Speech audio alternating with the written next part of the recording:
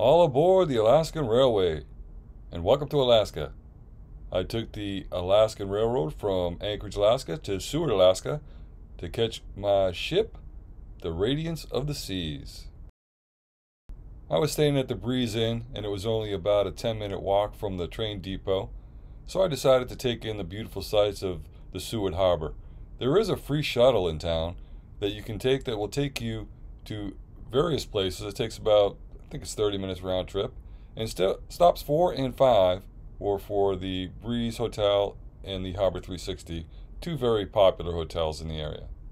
You can catch a shuttle right at the train depot or even at the ship port. That Chevron has food and is open 24 hours a day. Thank you for calling the Breeze Inn. The lobby was absolutely beautiful, but I didn't know about having an outdoor room. It kind of reminded me like a Motel 6.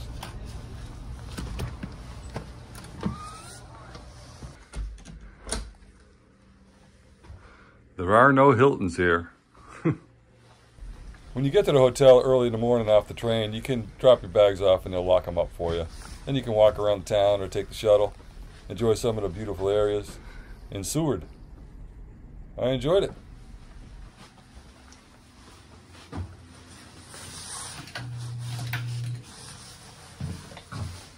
Looks clean.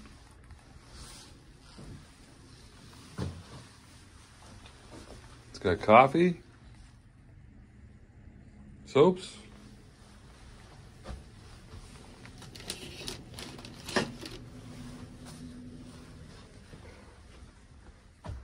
a TV and a fridge.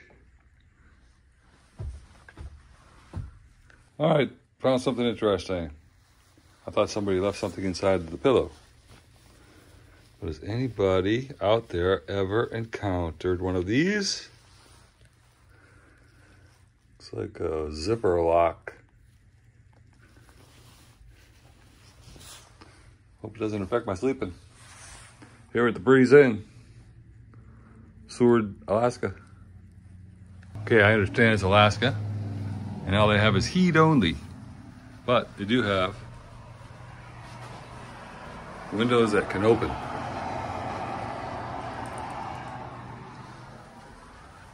To let some fresh air and noise in.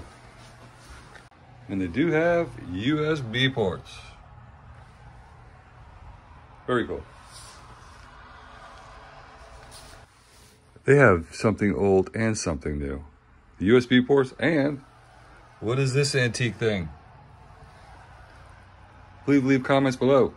The room was actually very comfortable. And at $250 a night, I had to get over the 70s bedspread and blanket. But the breakfast was fantastic. Pretty soon I'll be on board.